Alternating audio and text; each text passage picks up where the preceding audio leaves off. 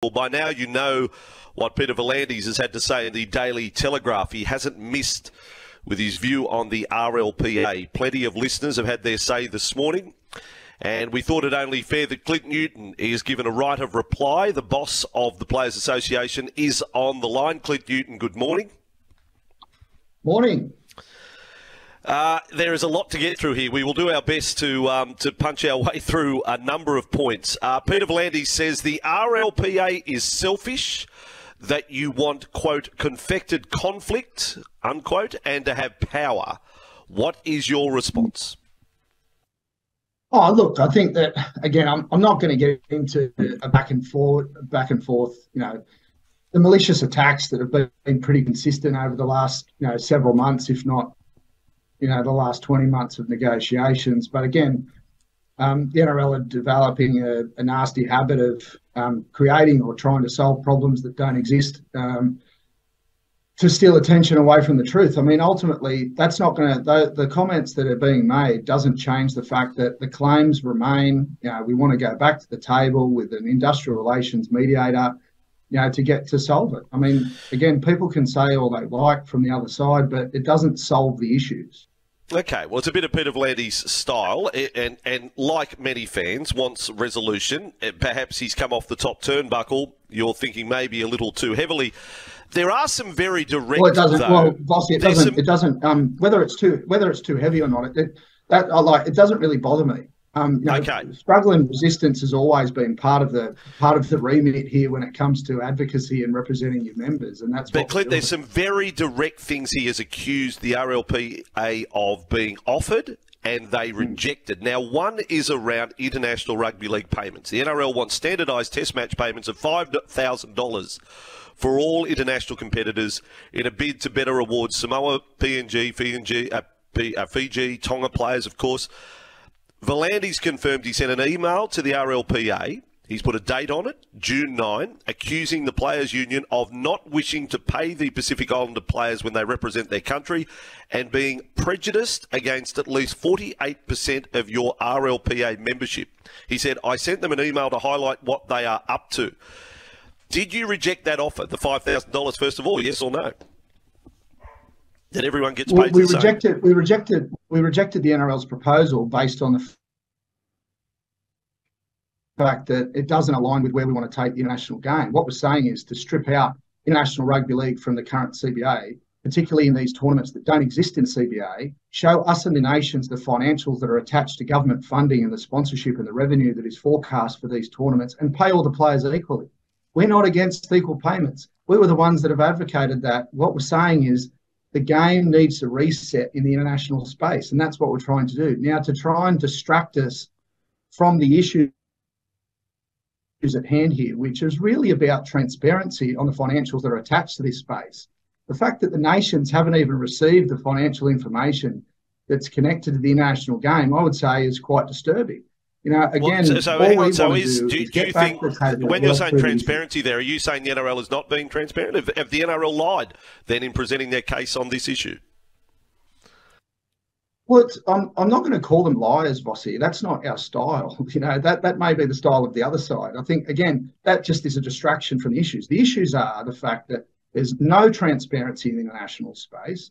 What we're wanting here is to open up the books, show us and the nations what is forecast for these international matches.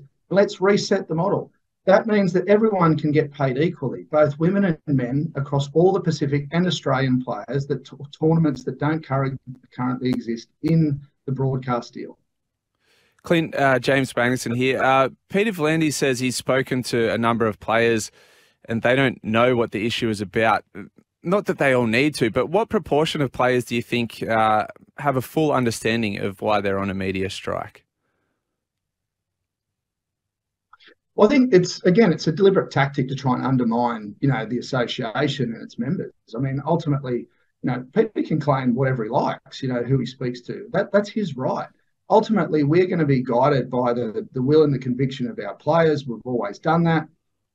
We had, over 50 players on a call when the action first was originally taken. We had another work through a process where we've engaged, almost the same, if not more, player leaders when Peter proposed what they did last week, that was the players effectively laughed that off, because ultimately, again, it's dictating terms. What we're saying is, if Peter wants to sideline his CEO, that's fine. Go and do it.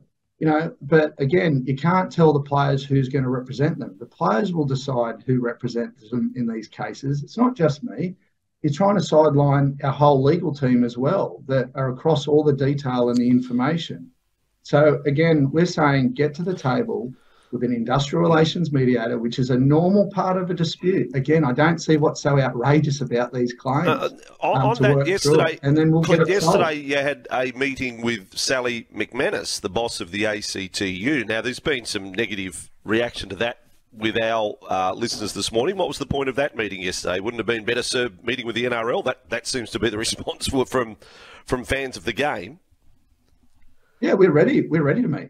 Under the meeting yesterday with Sally McManus. What was the point of the meeting with Sally McManus, the boss of the ACTU, yesterday? Well, it wasn't just Sally McManus, Vossi. It was about 40 of the Australia's leaders that represent many sectors of the industries that exist in our country. I mean, you'd be crazy if you didn't actually accept the generous offer to come and meet with the ACTU and all their exec members, particularly when they go through the same battles as what we're going through. Again, they're like-minded people trying to secure claims that are not too dissimilar or exactly the same as ours. So the benefits of yesterday, you're saying truly beneficial, couldn't knock it back. So then how many proportion of players do you think actually understand why they're on a media strike? And will yesterday meeting with Sally McManus and crew, will that help the players at all? What proportion of the players do you think, what proportion of players, like give me a number, you said 50 turned up a meeting, but there's over 500 players. What proportion do you think actually understand why they're on a media strike at the moment? Well, again, Vossi, it's more about the fact that are our leaders across the information to help guide us? No, what proportion? No, Clint, I'm just asking the question because include the NRLW players as well. I'm underselling there. It's way more than 500. We're talking more like 700 players. You say 50 players were on a call. Is everyone on that's no different strike? to Andrew. That's no different to every other industry that goes through this process. They rely on their leaders to understand the issues and move forward. That's the whole purpose of this. Again, you're taking away from the issues because you're trying to discredit our claims and you're trying to undermine the players. That's fine. If that's what you want to do, it's not going to get a deal done, though. I'm just for the game. That's it. So I'm not either. Well, if you're for the game, Andrew, then I would suggest that you've got to actually present both sides at the moment. Ultimately, what we're trying to do here is get to the table with an industrial relations mediator and get on with it. That's all we're trying to do, Here's me representing the game. I want to know, you obviously know because you've gone from media strike to Chancellor Dally M boycotted. Are we going to have a player strike? If we don't have resolution, yes or no, are we going to have a player strike? The clock is ticking. I can't say yes or no, Andrew. The point is, again, everyone leads to the player action. Pardon? Have you spoken about it, a player strike? The players speak about many different things. Ultimately what we're saying here is that there's many steps along this road that we've got to take. Again, the players will determine what they're prepared to do. That's our job. We just present the options. We explain the risks. We explain how to mitigate those risks, and then they choose. I don't run a dictatorship. We run a regime here that allows people to operate in a democracy. That's the whole purpose of a member-led organisation. But if there's no resolution, the fans just love the game. I love the game. Is it going to be a player strike? They love the game too, mate. And that all they're doing is trying to fight for what they believe is fair and just, not just for today's players, but tomorrow as well. So I don't see, again, what's so outrageous about our claims. Do you understand our claims, Andrew? What part of our claims do you think are unreasonable? I go through your website. I read all of that, and I must say it's a very well written. It is a very well written piece on the website. What part of our claims don't you agree with? What I don't understand is the whole. Well, I tell you what I don't understand is that we're going 18 months. That it seemed to me at the start that all that we're now discussing was not put forward at the start, Clint. It seemed to me that you would reach resolution on 10 things and then come back to the next meeting and let's try on these 10.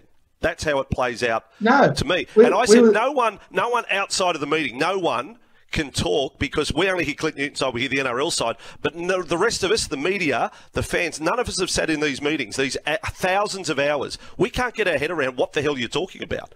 in these meetings. I'm sorry, let me clarify that. We Well, can't understand that you can take up so many hours. So many You've just hours. contradicted yourself, Andrew. You've just said it was a really well-written piece online, and then you say you don't understand. What part of our claims don't you understand, and the NRL Andrew? have presented their side. So in those thousands of hours, if you can't meet, so when does strike become the play? Well, again, what we're saying is the step before any type of further action is a normal part of the process is to get an industrial relations mediator to the table and work through it. I don't see what's so outrageous about this. It happens in nearly every industry where people fold their arms, sit down and say, we're not negotiating anymore, which is what happened a few weeks ago. And now, yes, it's great. Peter's coming back to the table, but let's come back with an expert that understands these issues, because they are employment-related issues, industrial relations, and very legalistic. Let's step through that and let's get a resolution. That's all. Why is there a pushback from the NRL on bringing in that mediator, Clint? I can't understand why this is still going on. Yeah, I don't understand it either, James. Again, if you look around, Australia or in this country, this is a normal part of the process. Again, I don't see what the resistance is. Why? I can't answer that. Ultimately, again, there's lots of ways in which they're trying to distract the fans.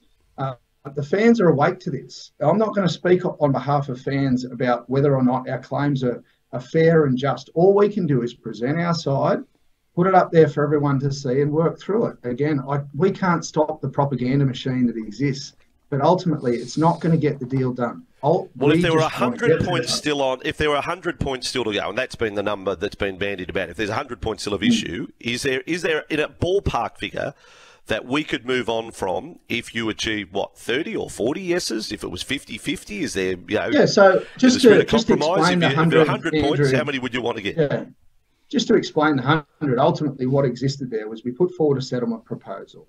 After 4 weeks, they came back and ultimately then said, here's our proposal. That's where it had 100 changes in it, and it was an accept or reject. So unfortunately, there was a reject, no negotiation, no discussion on what they put forward, and it was a take it or leave it offer. That's not negotiating. So again, we've got to work through these issues. That's why we need assistance. The assistance is by way of the industrial relations mediator. It's pretty simple, and then work through it. None of our claims are outrageous, and that's why I'm saying to you, James, and to Andrew, what part of our claims are so outrageous? What part of health and safety and employment-related matters, access to financial information, RLPA autonomy, and the players determining how much goes in, their funds and how much we operate on? What part of that is so outrageous? That's for you guys to hammer out behind the doors, and you have obviously for 18 months. If the NRL is prepared to have Andrew Abdo to step aside, will you step aside during these negotiations to take the emotions out of the negotiations? Because that's, again, perception of people is that, okay, it's a bit like the live golf thing with Greg Norman in some ways, Clinton. I'm totally removed, different set of circumstances behind that. It's a bloody bit of different circumstances. Yeah, Andrew, obviously. But would you do that if Andrew Abdo, if NRL, they make say, well, okay, we'll take Andrew Abdo out and Clint Newton, would you want to face Peter V'landys or have someone else do that? But again, what world does the other side dictate who represents their members? I mean, it's ludicrous. I mean, again, if Peter wants to sideline his CEO, that's fine. I don't care. They can bring Father Christmas to the table if they want, But again, the members will determine who represents them. That's a normal part of the process. Can you understand that fans read, and it is true, players got a 37% increase, didn't they, on the money? When we're talking about the average wage is now $400,000 a player, and Peter V'landys says 9 weeks holidays. Can you understand that a lot of fans can't see past that? What I mean? That's the big point. It's another tool, Andrew, to distract the fans away from the real issues. Again, why does the average salary have anything to do with employment rights? It's just I agree with that point. I agree with that premise. It's a straw man argument, Andrew. And you continue to push the propaganda. You're parroting things that come across the table from the NRL. I'm saying, do you understand? No, I want to accept that you live in the real world. Do you understand that a lot of fans can't see past that? Do you understand that, Clint? Don't come back with me with the jargon of the RLPA. Do you understand that? a lot of fans can see past that. Again, our job is to represent our members. Fans do look past this. They're awake to these issues. Again, so rather than just attack the players, attacking the RLPA with just nonsense and disturbing tactics, just get to the table and work through it. It's not that hard. Clint, can I just ask before we wrap, what percentage of revenue do the players get, just so we can compare that to other professional sports? Because MLB, NHL, NBA, they're all at like 50% revenue share. What are the NRL players at? Yeah, so it's a good question. So the players would be receiving 41.5% of the NRL's distributed revenue. So how that's different to other industries is the fact that the players have chosen not to accept any revenue that is generated from their clubs. Why? Because they want their clubs to be profitable. They want them to be self-sufficient and sustainable into the future. So that's why we've gone to the NRL's revenues, distributable revenue, which is 41.5%. So that's what they've got. Okay. And their money is not in dispute. It hasn't been in dispute since December. Yep. I know you're going to get on. I know you've got to fly to Melbourne, Clint, so we've taken up a bit too much, or out of Melbourne, sorry, so we better get you back where you have to go. Appreciate your time coming on the program. Just get it done. On behalf of the Billy Slater, get in the room, 48 hours, whatever you're going to do, just get it done. Thanks for coming on the program. What a responsibility you have, Andrew, to continue presenting both sides. We look forward to that. Thanks, James. We look forward to getting back to the table ASAP with an IR mediator and getting it done, and everyone just getting on with it. Okay, Clint Newton, I'm just a frustrated fan who stands for the game. Like as I said, I don't want to sit in the thousands of hours. I just want it done. Is that naive?